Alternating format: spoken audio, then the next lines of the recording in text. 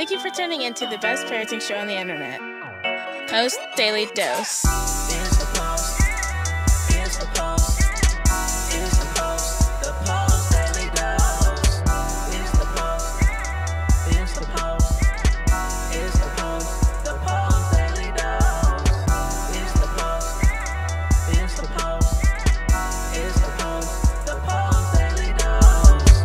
Here's the post. Here's the post. Here's the post. The Post Daily Dose. Here's the post. Here's the post. Here's the post. The Post Daily Dose.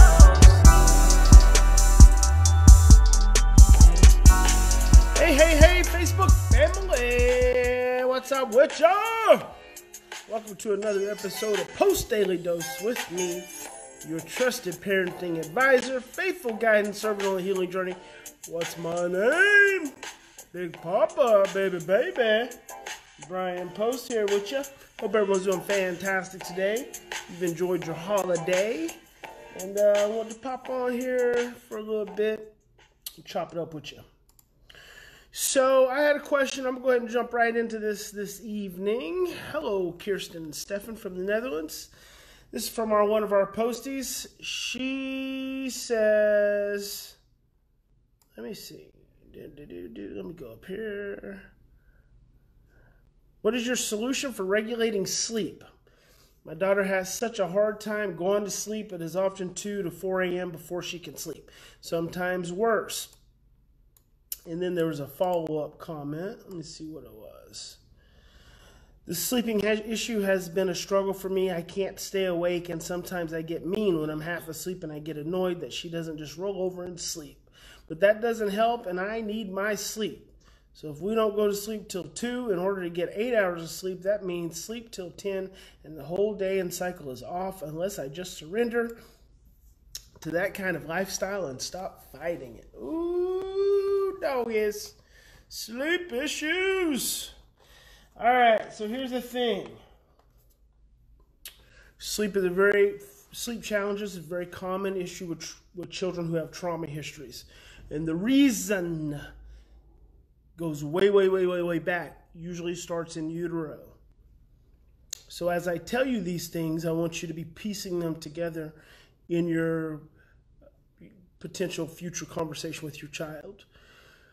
So a lot of children in utero experience a birth mom who is unsettled. A lot of adopted children, future adopted children, experience a birth mother who is unsettled.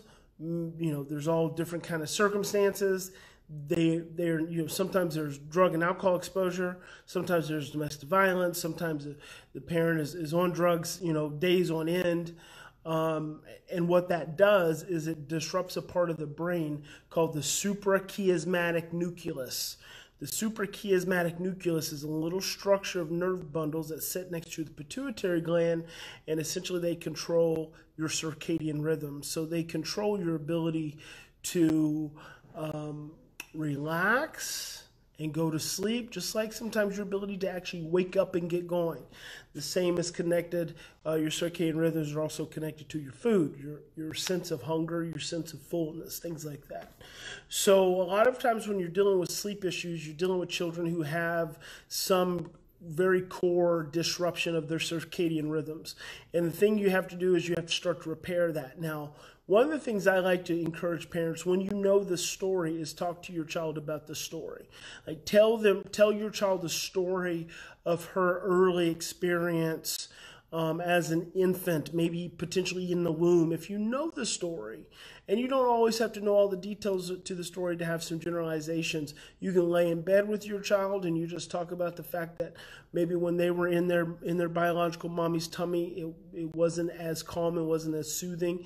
And then there are other circumstances when children have been sexually abused, they've been physically abused, they've witnessed violent things around nighttime. So there's that whole dynamic as well that plays out. So so trauma can disrupt the circadian rhythm. So when a child, for instance, has been sexually abused for long periods of time as a small child or at nighttime, then that makes, when they get older, it makes it really hard for them to sleep. So the reason I'm telling you this is because you always want to focus on the understanding, like the behavior, the fact that the child cannot sleep, does not fall asleep, right away, doesn't just roll over and fall asleep.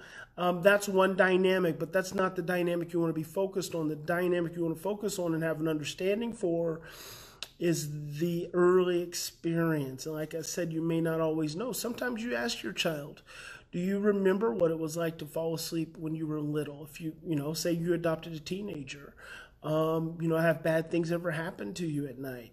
Have a conversation, because what you want to do is you want to create some kind of soothing around that anxiety that is very deeply rooted. So that's like the first thing. Second thing is you want to also start to have more control over the nighttime. I mean, I had a dad just the other night call me. It was pretty late. Was having an issue with his son, and he actually said right away, he's like, this is really my fault. His son was in his bedroom throwing a fit, and I could hear him in the background. It's interesting to hear a 13-year-old who sounds like a 2-year-old who's crying. And Dad said, this is kind of my fault. I let our other son play a video game, and then he wanted to play him because he's younger. I said, no, so you need to go ahead and go to bed. He got really upset, and so it tilted the wheel from there. And I said, that's perfect, because then what I instructed Dad to do is actually go in his son's room and apologize and say to him, just because I let your brother play the game and not you, it doesn't mean that I love you less, because there's a whole rejection and abandonment dynamic that plays out in that. But the reason I mentioned all of that is because you want to control the environment around nighttime. So when it gets close to nighttime, sometimes you want to start having a conversation, especially if there's anxieties, if there's fears, if there's been disruptions in the nighttime routine. Have a conversation. Hey, honey, it's starting to get dark, and I know when it gets dark, you start to feel a little nervous and a little anxious. Now, why would you have that conversation? Because you want to take what's unconscious and you want to make it conscious, because that gives your child more control over their anxiety. See, a lot of times we don't even know why we're anxious. A lot of times children don't know why they can't sleep. It's their body, it's their unconscious, it's their conditioning. And the way you start interrupting that conditioning and that unconscious is by speaking it to them, making it more conscious. So control the nighttime, turn the televisions off, turn the lights off, start reading a story, put on classical music, take a bubble bath, play, have a little fun, relaxation, eat some dessert, do some things that start to give you control of the nighttime and the anxiety connected to it. See, the thing is, all severe behavior is always predictable. It's always predictable. We just have to learn to get attuned enough to pay attention and start to pay attention to the things that cause the escalation, and then do something different. It doesn't have to be, a big issue, and make a commitment. If your child's having issues with sleep, make a commitment, not in an obsessive way, not in a stressful way, but just in a way that says, you know what, we're going to work on this.